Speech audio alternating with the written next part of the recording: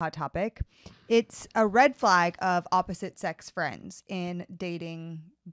Okay. So we're obviously in the series on red flags. So we have a lot to say about opposite sex friends. And I think the first question we want to address in general is, can guys and girls be just friends?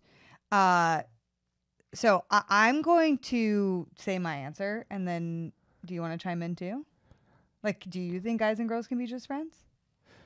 I mean, I think. I'm asking you first. I'm not giving you my answer first. I'm asking. Yeah, you. I think I like that better. Well, I would just say, like, what do we mean by friends? Like, what do you mean by friends? Have a friendship. Like, you know the person, you hang out with them, likely in more so group scenarios. You may go on group trips with them, with other people, and I see that a lot in singles communities. They're going to invite you to their birthday party. You have a friendship, like you share in some of the struggles with your life with them. I mean, I'll be honest. For me, that feels a little bit more like an acquaintance than a friend. Really? Because for me, I think friend is really someone that I am like going out of my way with to hang out and communicate with, especially one-on-one. For me, a friend is someone that I will text directly. I hear that will ask if they want to hang Interesting. out, that I'm like consistently sending memes to, like we're playing golf together. Like for me, friendship is evolved over the years to be actually something that's meaningful, mutual, and really consistent. So I would say, can guys and girls be friends like that? Mm-hmm.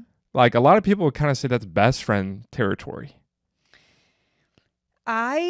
I think that friendship can happen. I have hung out previously with guys one-on-one and had, like, this is obviously more no time recently, my love, in my past. And, I want to give some parameters to how I was able to maintain some friendships with men. Okay, However, so are you saying... I'm saying guys and girls can be friends, but do I think they can be best friends? Probably not. Why?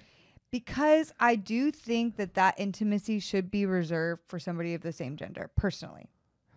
Or if you're going to be best friends with somebody, you need to just marry them if it's the opposite gender, because that's a perfect candidate to marry.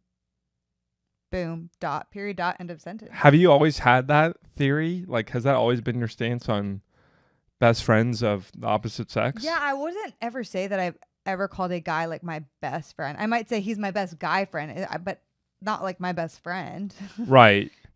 Well, obviously.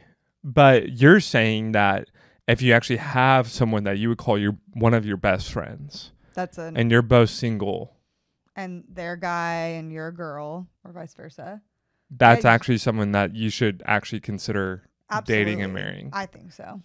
I mean, Tim Keller